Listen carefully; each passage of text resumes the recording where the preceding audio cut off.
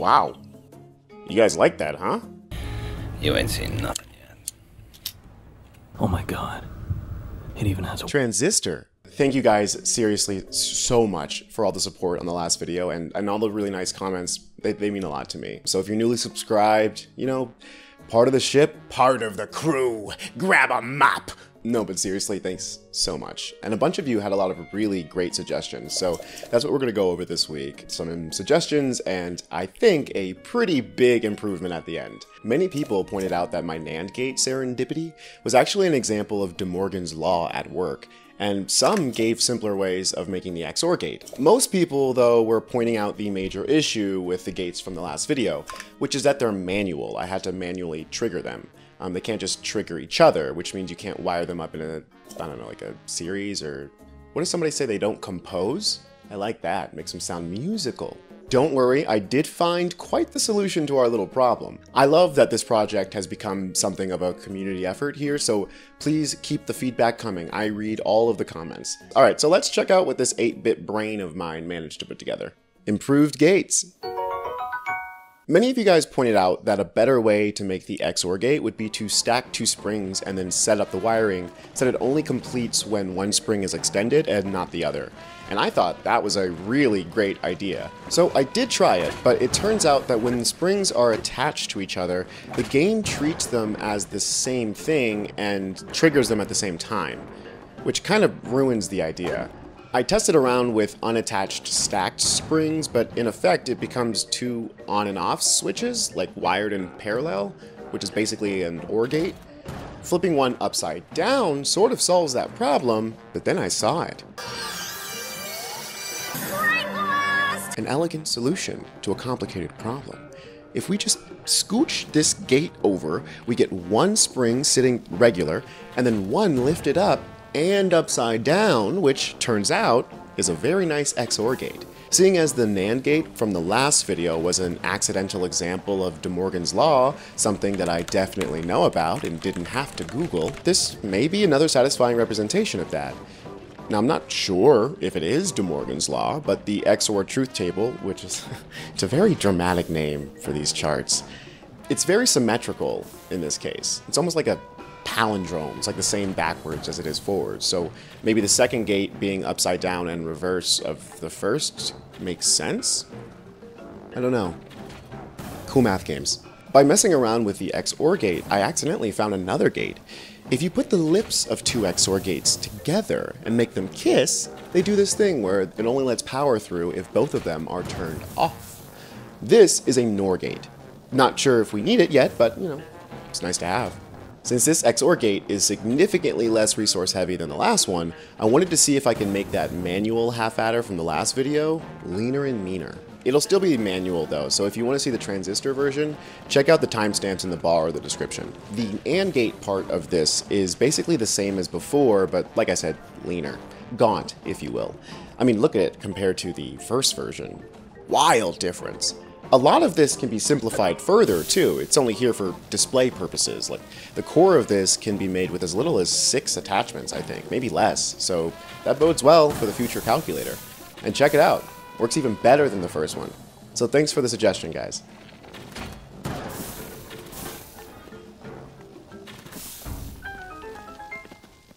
Transistors. So let me explain the main issue with the last video, which I touched on only very briefly at the beginning. In case you don't know, because you've touched real grass in the last month instead of just Hylian rice, in Tears of the Kingdom there are basically 2 types of power. In my opinion, there's actually 3. There's electricity, which can come in the form of minerals like topaz, food stuff, monster parts, weapon effects, and of course lightning. The other is Zonai devices. These include rockets, springs, batteries, and like basically everything that's part of the traditional building system.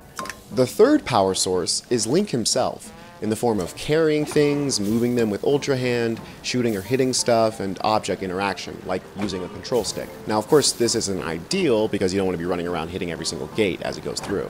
It's clear Nintendo didn't want too much overlap between the 2 primary power types, probably to prevent people from overloading the Switch too fast. Link can power and interact with both, but they really can't interact with each other except through shock emitters. And of course the natural mechanics of the game, like wind and gravity. Luckily though, Nintendo left us some objects in shrines that I also briefly mentioned at the beginning of last video, and these are powered with electricity. Which brings me to this Reddit post.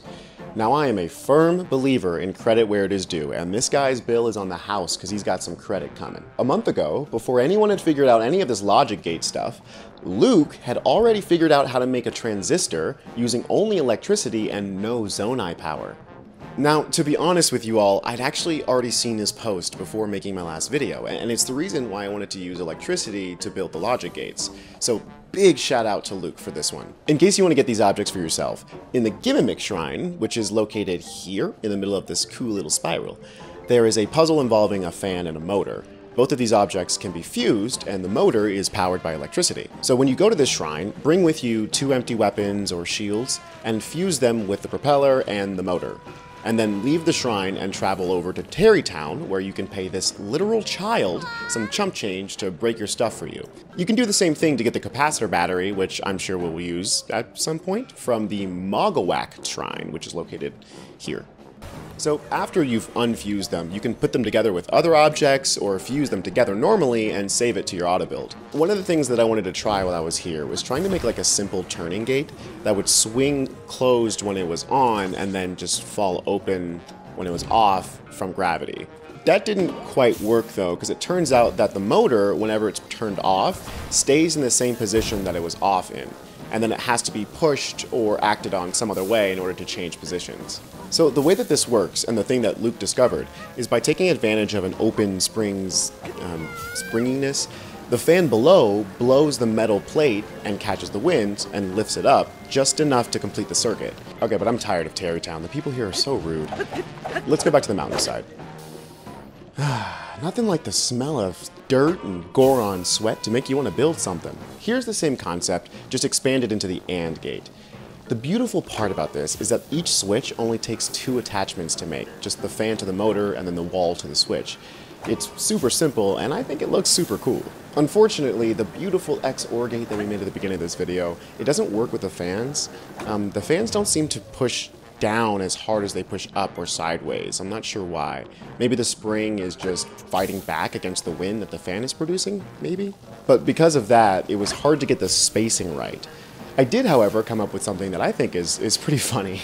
I was thinking about other object interactions, and I remembered that people were using portable pots as joints. You see, the joints aren't powered or anything, but they're made of 2 parts, the base and the pot. And the pot can rotate around the base, but the 2 pieces will never separate. And both parts can be attached to separate things. So I attached an iron square to a pot and hung it upside down so it dangled between 2 fans. And then I placed 2 poles on either side of the square between the fans. The idea is that when neither fan is on, the wall will hang in the middle and not touch the poles, and so it won't complete the circuit. When one fan is on but the other is off, the wall will be blown to the side and hit the pole. But, and I think this is the fun part, when both fans are on, they will match each other on both sides of the wall, canceling out, and the wall will just stay in the middle, not hitting either pole. And it works! Sort of. The biggest issue here is spacing. The wall tends to swing before settling in, so you'll get these pulses, but it does eventually stop when it's supposed to. And boom! That's an XOR gate.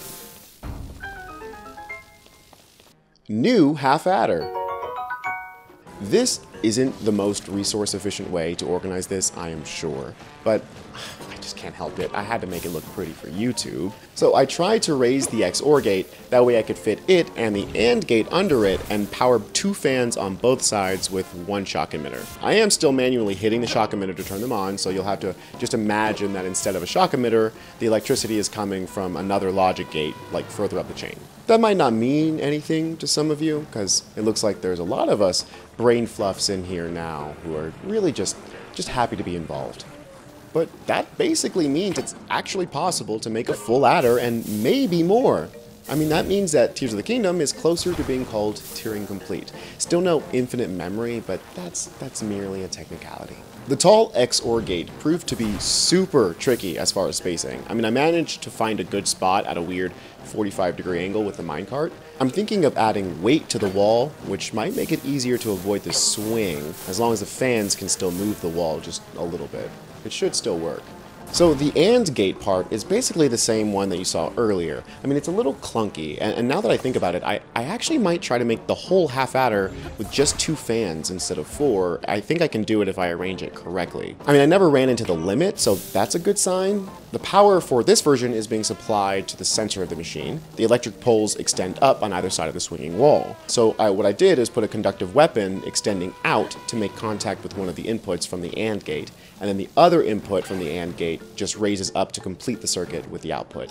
I'm surprised things didn't start levitating in your apartment. Okay, turning it on now to see if it works.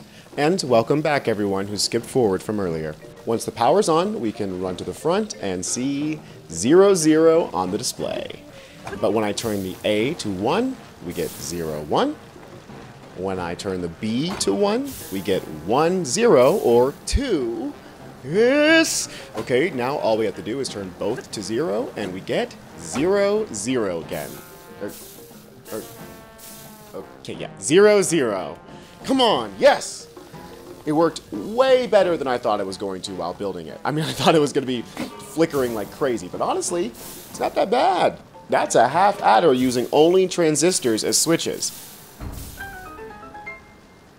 Now that we have the ability to string the output of one gate into the input of the next gate, we can really get some logic going. If only we can get past that damn building limit. For the full adder, I'm going to try my best to find the simplest methods possible. I mean, I suspect there are more efficient designs still waiting to be found. You may be asking, why did I even build those other gates using springs if I already knew about fans and transistors? Well, I still have a couple of ideas up my sleeves using springs that I think will come in handy. Also, we still have to figure out what to do with that capacitor. DRAM, right? Conclusion and final thoughts. Alright, so we figured out some better designs for spring switch gates, but also introduced transistors into our mix. I also messed around a bit with other uses of the motor and gravity and came up with this. It's another way of making the AND gate. Pretty low in cost and space too, so it may come in handy. All that to say that in the next video, the goal is to put together what we've learned so far, beat the build limit if we can, and make a calculator that can add 3 bits. I just wanted to say before I head out of here, I really, really appreciate all of the attention and support. Like, this last week has been insane, and I feel so incredibly lucky and thankful to have had so many people watch my video and say such nice, kind things. And if you made it to this point, please do consider joining the crew. Okay, I'm not gonna make you mop, that'll be the next guy's job. But I do have a bunch of fun stuff planned, so hit that subscribe button down below, and when you're down there, leave a comment with any suggestions or knowledge that you have to offer. Like, I'm not kidding when I say that I am unfortunately stupid. There are so many of you who know so much more about things, so please school me in the comments, make me look like a fool, dunce cap me. I dare you. Alright guys, thanks again for everything. I will see you next time. I wish that you had a conscience. I wish that you cared. Baby, if I'm in